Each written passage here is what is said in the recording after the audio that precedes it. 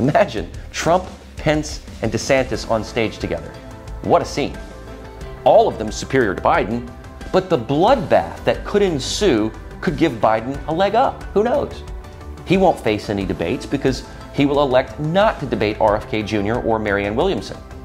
So really, even though Trump is enjoying a comfortable lead right now, the action is on the GOP side, where there are more active campaigners.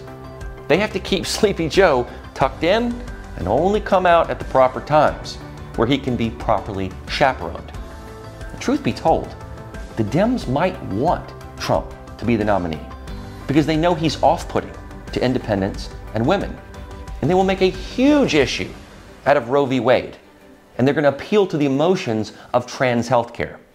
Watch now at epochtv.com/The Beau Show.